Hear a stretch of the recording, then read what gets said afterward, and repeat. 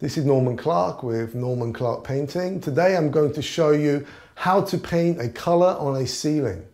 The first thing we should bear in mind is we need some tape, a drop cloth, a roller pole, a bucket or a tray for our paint, a brush and a roller, and then we're off and running. The next step is to cut the ceiling in on the edges where our tape line is, and we're going to do that with the brush.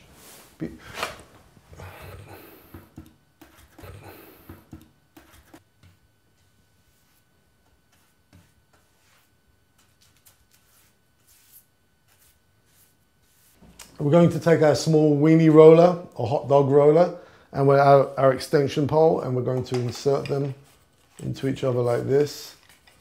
Here we use our roller. While we're rolling, be careful not to roll too fast or too rough and with not too much paint on the roller so that we don't have too much drip. So start from about a foot away and roll into the wall. Nice small strokes.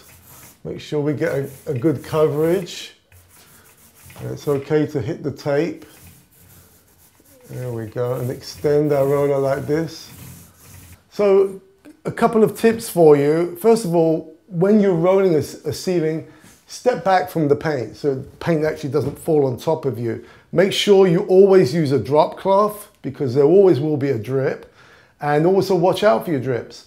The other thing to bear in mind is to bear in mind when you're painting a dark color on a ceiling, don't go too dark because it's going to close the room in and bring it down a bit. So bear in mind the colors that you're going to use before you apply them. Maybe do a test swatch so you can see how the color's actually going to look. This was Norman Clarke showing you how to correctly paint a color on a ceiling. Thank you.